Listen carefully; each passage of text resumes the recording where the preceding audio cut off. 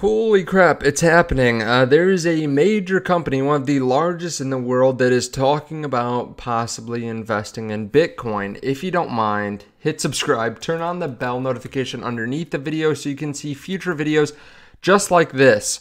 Also, we are just in unprecedented times. If you want to trade this market because you think the market's going to go up, or if you think we're overvalued too, you can trade over on Margex. You can put in a long or short position and get trading in just a few minutes because they have no KYC process, and you don't need a VPN either to access this. So you can start trading in just a few minutes. You can trade Bitcoin, Ethereum, Solana, Caspa. You can use all different forms of collateral. As you can see, we are, seems like, bouncing off this downtrend line, moving back up. We went all the way up to 68,700 earlier tonight on some of the news that just came out.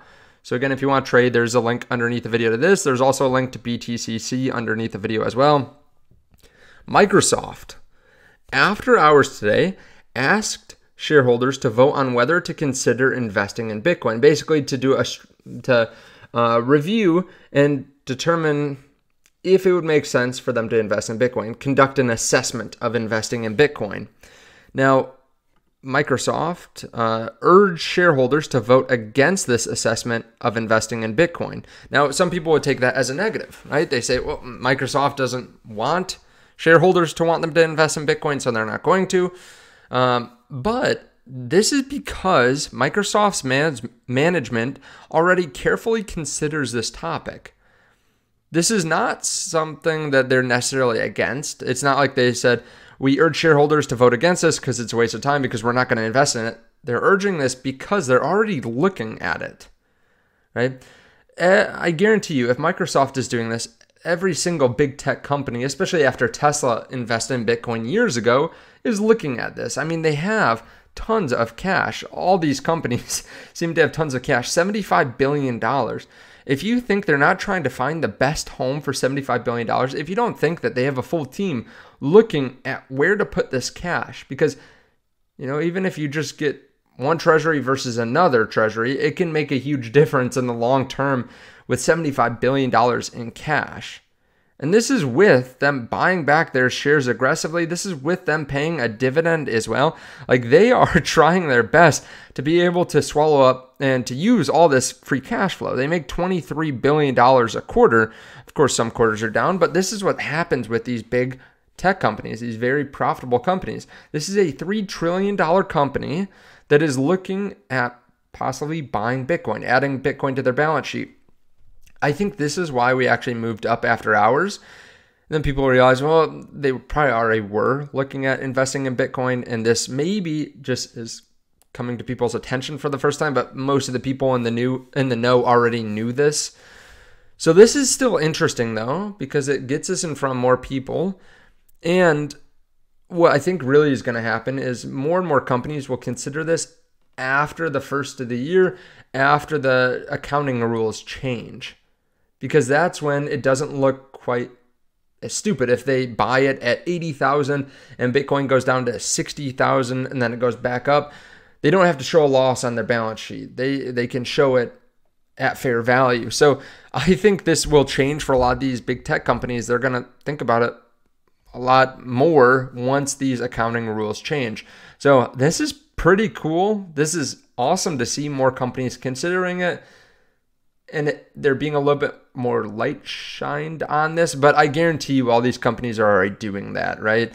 This is kind of funny. Me and the boys, when Microsoft adds Bitcoin to their balance sheet, this is something that you have to realize is coming if you're a Bitcoin investor. There are going to be a lot of companies that eventually add it to their balance sheet.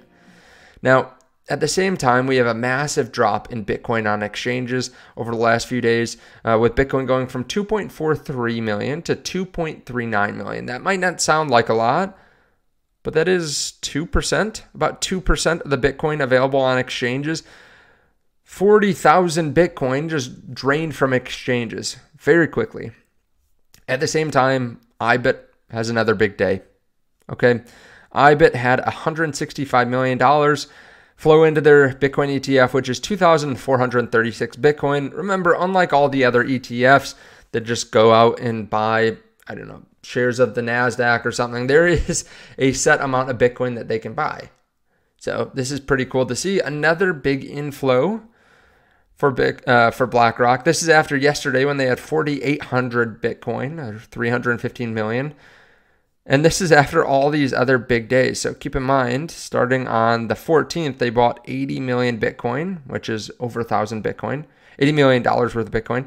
Then 289 million, then 393, then 309, then 70, then 329, then 43 million, then 315 million, now 165 million. Like, they just continue to stack. I made a video earlier today talking about how much they are stacking and what this means for the future. But keep in mind, there's 2,820 Bitcoin that were bought today by the Bitcoin ETFs and 450 that were mined. Quite bullish. There are massive companies, multi-trillion-dollar companies looking at adding Bitcoin to their balance sheet. Tesla potentially accepting Bitcoin as payment again. We have rates coming down. We have liquidity going up. We have nation states that are mining Bitcoin. That was just brought up by a mining company today. We have certain political parties now pushing and working together. We actually saw this earlier today, right here. Working together to make sure that people have the right to hold Bitcoin, to use Bitcoin as payment, and all that kind of thing. Making sure that it is a right, not a privilege, to be able to do that. So we have all that at the same time when the supply continues to grow just very slightly because we just had a halving, and yet the demand is absolutely insane. So yeah, this is pretty cool. Let me know your thoughts on all this underneath the video. Again, let me know what you think about Microsoft disclosing that assessment of investing in Bitcoin is currently proposed. Let me know what you think about that down below in the comment section. I do think this is a very bullish setup for Bitcoin. If we look at something else too, let's look at Solana. Solana has been racing up as well. As we can tell from the chart, it is in a bit of a breakout. I mean, if we move this line up, I mean, you can look at this previous peak. We might have a little bit further to go before breaking this level, but we are setting in higher lows and higher highs as well, just like we are with Bitcoin. I'd go off, probably this chart, because this is where we got rejected twice and 3 times. We kind of broke out above it recently. Quite bullish with Solana at 175. A lot of altcoins will follow, in my opinion. But let me know your thoughts on all this underneath. Thank you so much for watching. Check out the link underneath the video to Margex. I'll see you all in the next one. Bye.